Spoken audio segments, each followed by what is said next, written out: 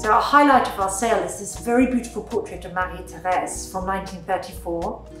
And it's painted in this wonderful, rich coloration, an amazing palette with a thick, vibrant, electric choice of colour. The contrast is quite fabulous between the blonde, the yellow, and the purple mauves of her skin tone. It's set within this sort of rather wonderful juxtaposition of the red and the green at the top and the bottom of the composition. And the red, presumably the stripy beach tent. So the paintings from the early 30s in which Marie-Thérèse stars, the golden muse of Picasso, his mistress, his lover, his inspiration, these really form such an important body of Picasso's work. They are instantly recognisable by their joy, their sensuality, their pure pleasure. Here in this painting, that is all encapsulated in a most incredibly exuberant way.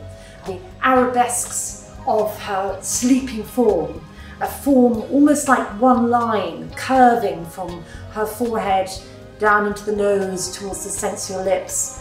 And that kind of beautiful, somnolent form is balanced against what's almost like a cubist element in the composition, the stripy tent and the very strong linear element that the background brings. Additionally, of course, this was very much at the height of Picasso's Surrealist period. That kind of Surrealist element is quite strong here, not just in the composition, but also in the subject. He depicts Marie-Thérèse asleep, dreaming, and he's dreaming of Marie-Thérèse.